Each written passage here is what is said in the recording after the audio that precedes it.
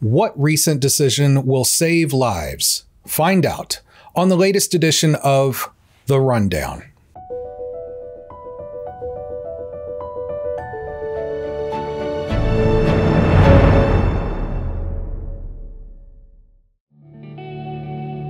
Welcome back to the spring 2024 edition of The Rundown, where we bring you up to speed on what you need to know to protect your family and your finances.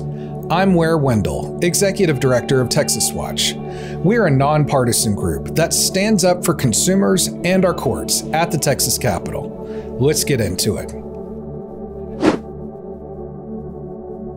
The Texas Panhandle has been devastated by wildfires, with over 1 million acres burned, hundreds of homes destroyed, thousands of livestock killed, and at least 2 lives tragically lost.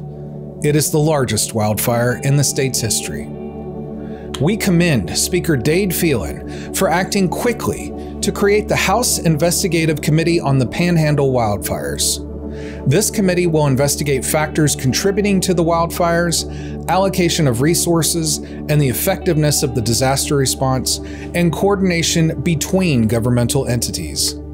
When it comes to resources, it is so important to ensure property owners in the Panhandle are being paid on their insurance claims promptly and fully so they can get back on their feet. On our Storm Help site, you can find a collection of insurance resources if you or a loved one needs to file a claim. Deanna Zoga with NBC5 in Dallas-Fort Worth has produced a great report on best practices if you have an insurance claim after an extreme weather event. And we recently published an alert about the recent Rodriguez versus Safeco opinion issued by the Texas Supreme Court, which makes it harder for homeowners and business owners to recover their attorney's fees if they have a weather-related insurance claim. The Texas legislature is going to need to step in and fix this problem so policyholders are made whole. The links to all of these resources can be found below.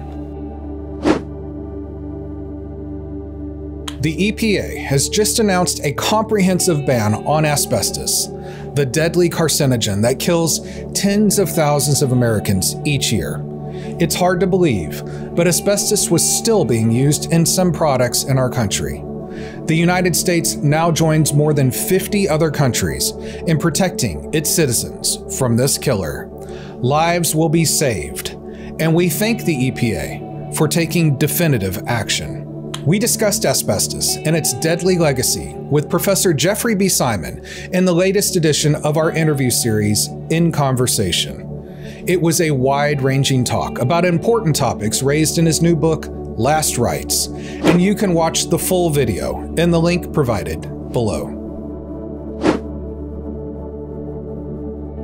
Patient Safety Week took place this month, and we produced a series of infographics to educate the public about the ongoing need to protect patients from preventable medical errors. Each year, more than 250,000 lives are stolen by this carelessness and incompetence.